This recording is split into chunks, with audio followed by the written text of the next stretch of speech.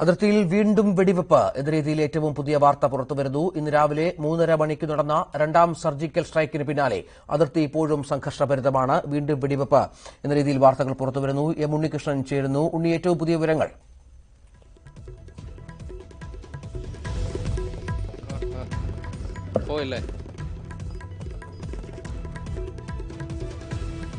പാക് മണ്ണിൽ വ്യോമാക്രമണം നടത്തിയെന്ന് സ്ഥിരീകരിച്ച ഇന്ത്യ മുൻകരുതൽ നടപടിയായാണ് ആക്രമണം നടത്തിയതെന്ന് വിദേശകാര്യ സെക്രട്ടറി വിജയ് ഗോഖലെ അറിയിച്ചു. ബാലക്കോട്ടിൽ മൌലാന യൂസഫ് ഹസന്റെ നേതൃത്വത്തിലുള്ള ജെയ്ഷെ ഭീകര കേന്ദ്രമാണ് ഇന്ത്യ തകർത്തതെന്നും വിദേശകാര്യ സെക്രട്ടറി വിശദീകരിച്ചു. ഭീകരർക്കെതിരെ നടപടി വേണമെന്ന ഇന്ത്യയുടെ ആവശ്യം പാകിസ്ഥാൻ പരിഗണിക്കാത്തതിന്റെ പശ്ചാത്തലത്തിലായിരുന്നു നടപടിയെന്നും വിദേശകാര്യ മന്ത്രാലയം വ്യക്തമാക്കി. ഈ വിദേശകാര്യ സെക്രട്ടറിയുടെ വാക്കുകളിലേക്ക് മടങ്ങിയെത്താം. അതിനു മുൻപ് ഉണ്ണി ദില്ലിയിൽ നിന്ന് ചേരുന്നു. ഉണ്ണി, വീണ്ടും അതിർത്തിയിൽ വെടിവെപ്പ് എന്ന രീതിയിൽ വാർത്തകൾ വരുന്നു. കശ്മീരിലെ കനാചക്കിലാണ് പാക് സൈന്യത്തിന്റെ വെടിവെപ്പ് എന്നറിയുന്നു. എന്താണ് വിവരങ്ങൾ?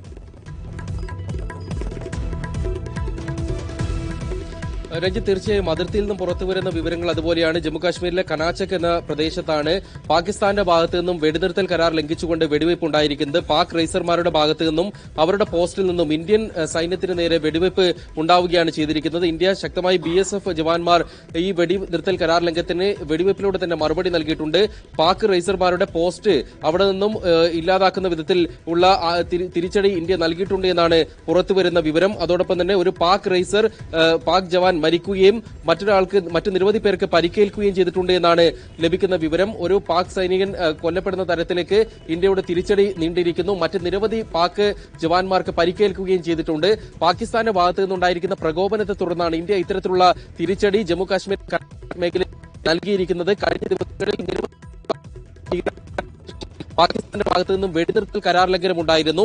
അപ്പോഴൊക്കെ കൃത്യമായി തിരിച്ചടി നൽകിയിരുന്നു. പാകിസ്ഥാൻ വെടിനിർത്തൽ കരാർ ലംഘിക്കുകയാണെങ്കിൽ കൃത്യമായി തിരിച്ചടി നൽകണമെന്ന് തന്നെയാണ് സൈന്യത്തിനും സൈനിക വിഭാഗങ്ങൾക്കും നൽകിയിരിക്കുന്ന നിർദ്ദേശം. അതിന്റെ ഭാഗമായി തന്നെയാണ് ഇന്നത്തെ തിരിച്ചടി ഉണ്ടായിരിക്കുന്നതും പാകിസ്ഥാന്റെ ഭാഗത്ത് നാശനഷ്ടങ്ങൾ ഉണ്ടായിരിക്കുന്നതും.